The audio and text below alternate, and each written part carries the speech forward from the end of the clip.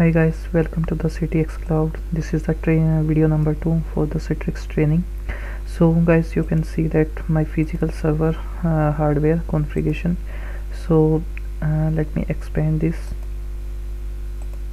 Okay, so you can see that I have the 8 cores processor which has the 16 logical processor and 16 gigs of RAM. So this is like unutilized, so I'm going to install more servers on this physical server. For that I'm going to install a Hyper-V role on this server. So click on next,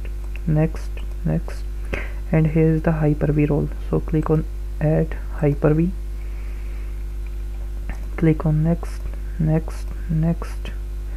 select the adapter which you want to use for the Ethernet, for the Hyper-V switch. So click on enable the virtualization on this NIC. So click on next, and then install.